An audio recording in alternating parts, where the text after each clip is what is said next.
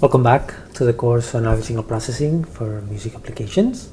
This week we're talking about the harmonic model, and in these demonstration classes we're trying to understand this model by actually using it, by analyzing some sounds and synthesizing them.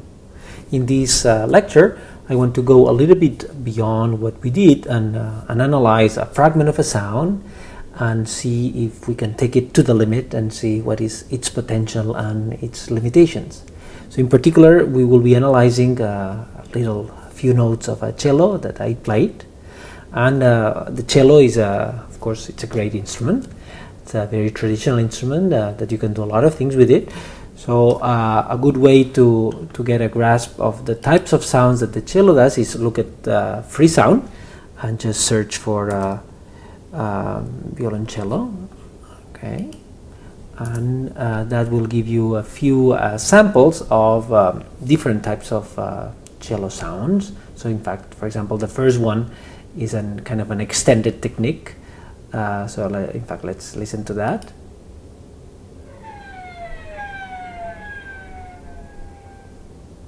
Okay, that's what is called a seagull effect, and it's kind of an interesting sound. Of course, you can also get some more traditional notes playing in what is called tenuto, or also with the cello you can play pizzicato notes, and this is a pizzicato note.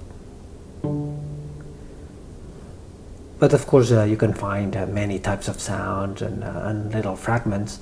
The sound I will be using is a small short cello phrase from a very traditional Catalan song, the Song of the Birds, and in fact it's the one that I use in the teaser of the course. In fact, let's listen to that one.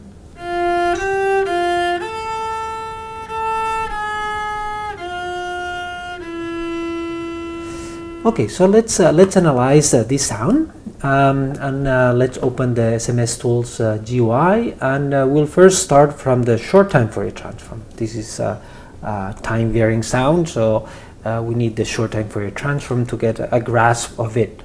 So let's open the sound, cello phrase right here. Okay, and okay, we have to choose the parameters. And okay, let's, instead of a humming window, let's choose the Blackman window. The Blackman window, the main lobe is wider than the humming, but the side lobes are lower, and that may be good for this sound. So let's choose a Blackman window, and then okay, window size we don't have much to decide from, but let's just, for example, let's use 1001 samples. Let's just leave the FFT size at 1024, and the FFT size, the hop size has to be at least 1/4 of the window size, so let's use 250. Okay, and now we compute that. This is a longer fragment, so it's going to take a little bit longer, and from it we will be able to visualize the magnitude spectrum and the phase spectrum. Okay, now what we are interested is in deciding what parameters are needed in order to be able to distinguish the harmonics of this phrase. So in fact, an important thing is to identify what is the lowest fundamental that is being played. The lowest fundamental will be the one that will determine the minimum distance between two harmonics. So let's zoom into the very bottom of this spectrogram. Okay, so this is the first and a little bit of the second harmonic, so it's a very clear harmonic sound, and we can see that it starts a little bit low, goes up, and then it goes down. So clearly the lowest frequencies are going to be the first and the last. But here we see that the resolution is not so good. In fact, we see these boxes, kind of this quantization in the horizontal axis. No, in the vertical axis is pretty good. We have 250 samples, so there is quite a lot of frames, but there is not that many in terms of frequency samples in order to be able to visualize and then further on analyze the peak of this harmonic. So let's increase maybe the window size cannot be increased because then we would lose the time resolution, but let's increase the FFT size so we get a smoother spectrum, more samples. For example, let's say 4096, so quite a bit more of the FFT size. So this will give us quite a bit of zero padding, and therefore will give us many more samples in the frequency domain, even though the actual data points will be the same. So well, again, this takes a little bit to compute. Okay, so this is the spectrum. Clearly there is more fine resolution than before. Let's do the same thing. Let's zoom into the very bottom of the spectrum.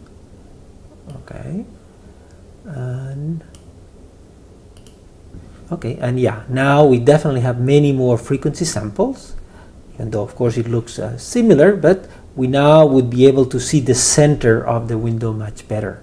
So if we look like in the last node, but with the center of these, well, looking at the y-axis, it's around 348 hertz. Okay, so that would be the lowest node, and the highest node is around 456 hertz. Okay, so this is good information for deciding now the window size that we should use. So in fact, okay, let's do the sinusoidal model, and let's look at this information. So in order to decide what is the period length, so we have to take 44,100 and divide it by that frequency, which was around 300, let's say, and 40 hertz. Okay, to make it a little bit lower. Okay, so this is 129 samples, and then if we use, for example, the Blackman window, well, we will need 6 times that. So if we take 6 times these, okay, that would give us 778 samples. Okay, so let's put in the window size 778 samples. That should be enough to discriminate the harmonics. And the FFT size, I think it was good to have this big FFT size, so 4096 was a good choice, because that gave us a good resolution, at least visually. And now, of course, in the sinusoidal model, we can choose the threshold, the minimum duration of the sinusoids, and how many sinusoids we want to track, the maximum frequency deviation. Here we should, I think, have it a little bit bigger because there is quite a bit of variation. Okay, and now let's, of course, choose the cello sound, the cello phrase, and we will compute it.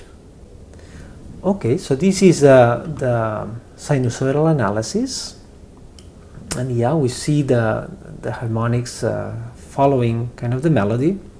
We also see short sinusoids. In fact, if we zoom in into one region of that, for example, let's show this region here. Okay, we see well, definitely the harmonics, but also we see some lines in between them, and we see some trajectories stopping and continuing. So anyway, so this is sinusoidal model. If we listen to the result,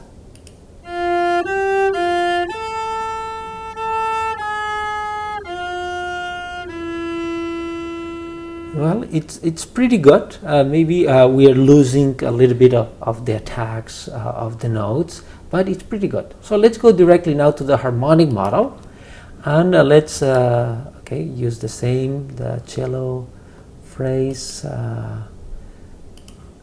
and let's use the Blackman window. Let's use the same 700. Oh, we should have a knot size window, so let's use 779. In terms of the FFT size, again, okay, I think it was a good choice, 4096, a lot of zero padding. The magnitude threshold, -90, that's okay.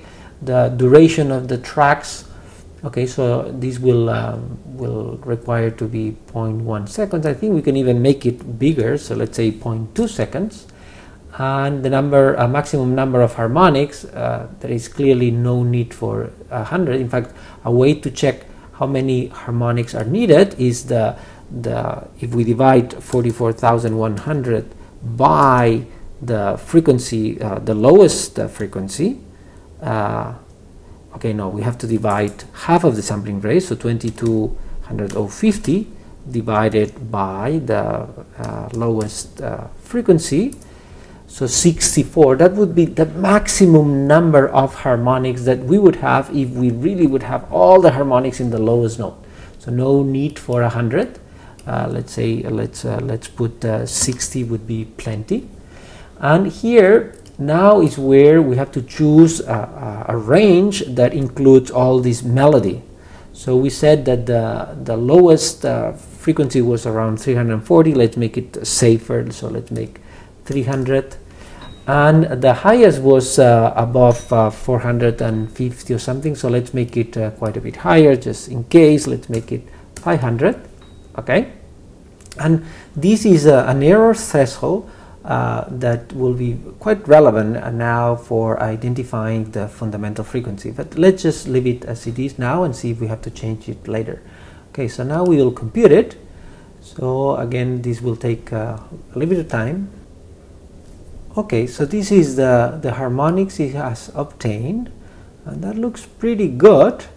It found quite a bit of harmonics. Of course, in the transitions, that where the problems, or at least the little deviations occurs if we just zoom into just one transition, let's say. So this is where the harmonics, of course, get lost, and then they are picked up again. If we listen, well, let's plot it again to the original, and if we listen to the synthesize,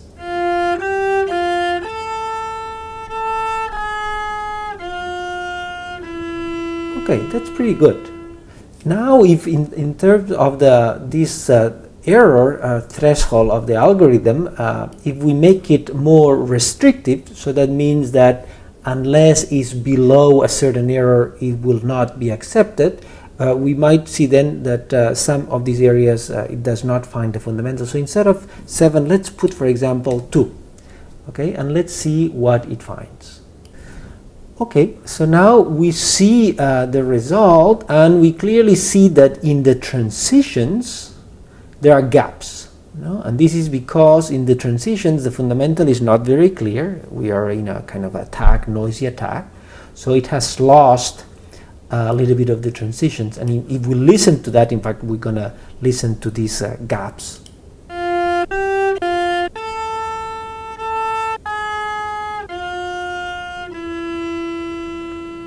Okay, so there are gaps in the transitions because that's where the areas that it didn't find the fundamental, and therefore it didn't find any harmonics. And that's basically all I wanted to say. So let's go back to the slides, and well, we have used the SMS tools GUI in order to analyze this cello fragment, and we have used the short time Fourier transform, the sinusoidal model, and now the harmonic model to see this phrase and to analyze the harmonics. And we can see that by tweaking the parameters we can get quite a bit of difference in the way that these harmonics are analyzed. So that's all, and this is all for the demo classes of this harmonic model week. So hopefully this has given you a view of how the harmonic model can actually be used in practice. And still is not ideal, and there is some parts of the sound, especially like in this sound that we just heard in the attacks, that we lose a little bit of the sound that is present there. So the next week we will extend the idea of the sinusoidal and harmonic model to include that aspect, to include what we call the residual or the stochastic component. Hopefully that will allow us to generalize our models and to be able to handle many more types of sound. So I will see you in next class. Thank you very much.